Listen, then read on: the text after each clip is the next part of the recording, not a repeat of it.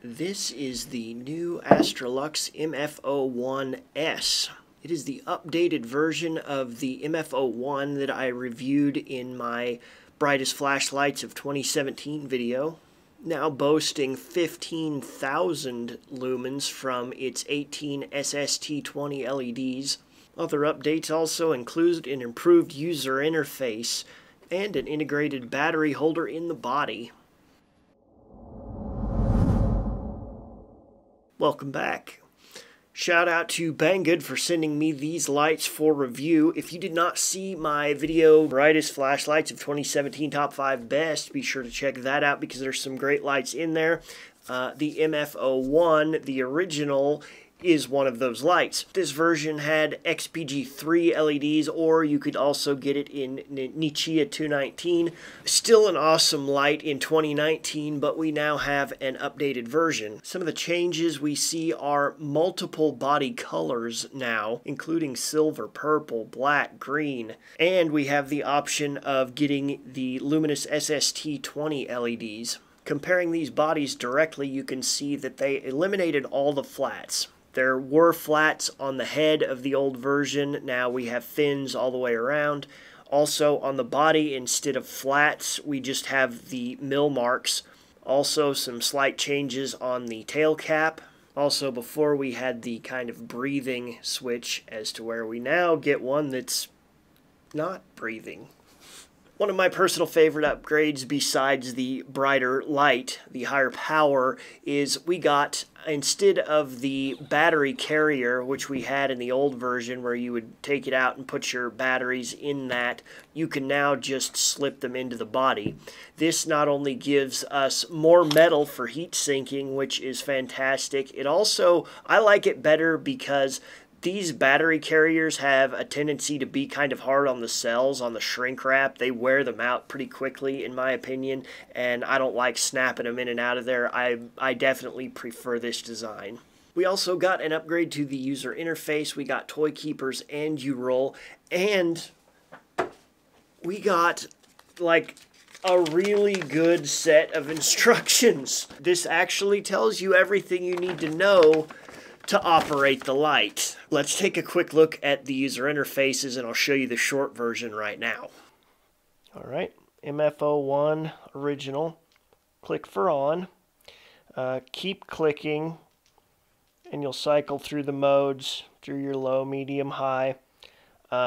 Double click for turbo. We can press and hold for off. Triple click for blinky modes. Once you're in blinkies, you click again and you can switch from strobe to the different flashes and whatever's in there. MF01s. We can click for on and click for off. Yeah, I told you it was better. From the on position, you can press and hold and you get a ramp. We can have either a smooth ramp or a stepped ramp. I like the smooth. Double click for turbo. Triple click for, or no, not triple click, sorry. Click, click, press from off to get to the blinky stuff. That strobe is so fast my camera can hardly pick it up. Wow, that's an interesting effect.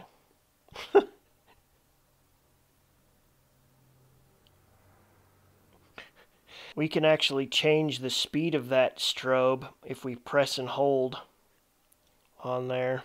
It's kind of hard to show on the camera, but it shows us a little bit. You get the idea. You can speed it up or slow it down. If you want to change to one of the other blinky things, you'd go double click. One last thing we also got is we got color LEDs in this one. Several beautiful LEDs that are not really bright enough to use for light. They're not high power, but they are very attractive and they do have a function. You can use them as battery indicators. What these little guys are doing will change as the power of your battery goes down. This chart shows what they mean. I like that they put it as the voltage of one cell and not the whole pack voltage. About the brightness, if you saw my original video, you know that this light, I tested it, the factory rating on it is 12,000 lumens. I tested it at about 10,000 last time. Since then, I have calibrated off Malka, who is using professional grade equipment. So I feel like the numbers that I have today are a little bit more accurate than what I had then. For the 12,000 lumen version, I got 8,987 lumens at turn on. The turbo timer took about 1 minute, and it settled to 1,634 lumens after the timer was completely leveled. For the new 15,000 lumen SST-40 or SST-20 version, I got 11,610 lumens. The turbo timer kicked in a little sooner. It started at about 30 seconds on this because we're at the higher power. However, after it had all settled, I still had 3,268 lumens. So not only did we gain a couple of thousand lumens on the front end, even after the power is settled down, the turbo timer is done doing its thing, we still have more output. First, the MF01.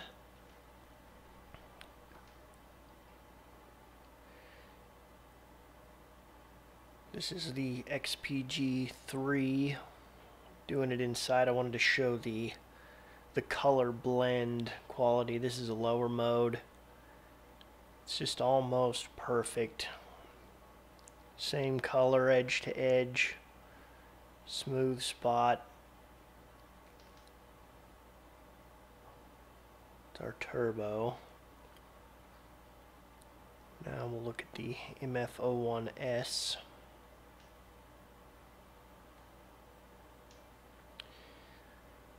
The blend on a white wall is pretty good edge to edge. This is 5000K. The MF01, my XPG3, is 6500K. This is 5000K.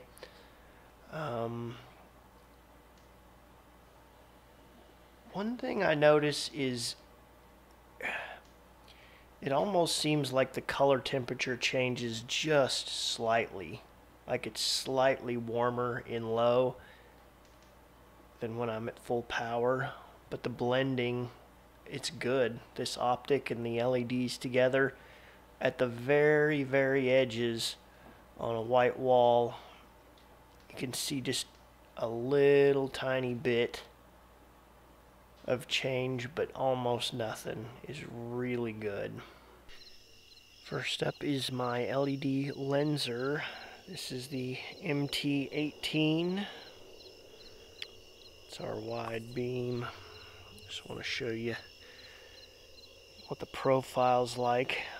Next is my Firefly's ROT66.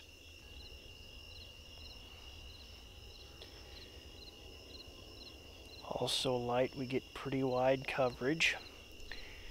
Now the MF01.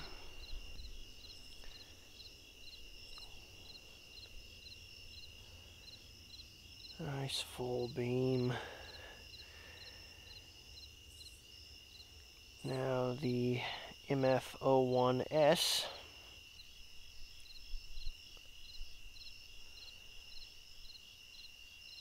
Really good wide. You can see clear over to the fence there. The trees on the right. We still got a pretty good hot spot. This is the S on the left.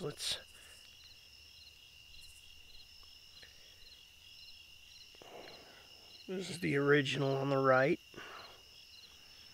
S version. Original.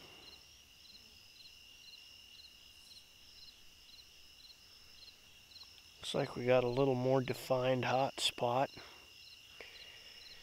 Which brings us to the range. We're a pretty good distance from those sheds already, but watch when we go back far. MF01. Still getting the sheds.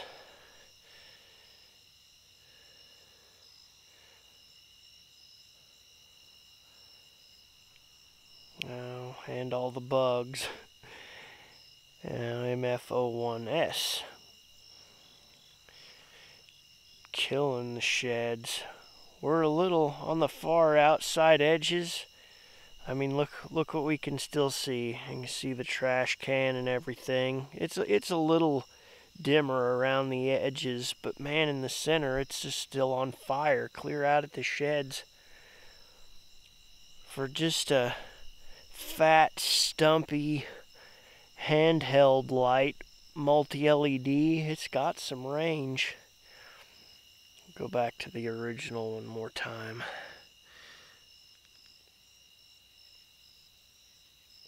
Yeah, I think we are a little wider, but either way I can see pretty good edge-to-edge coverage. I do think the S has a little bit better range on it. I'll go back to it.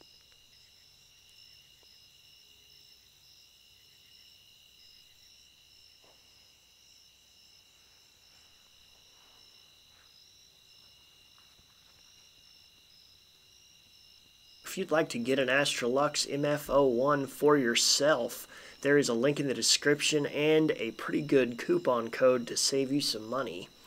As always, guys, thanks for watching. Good lucks.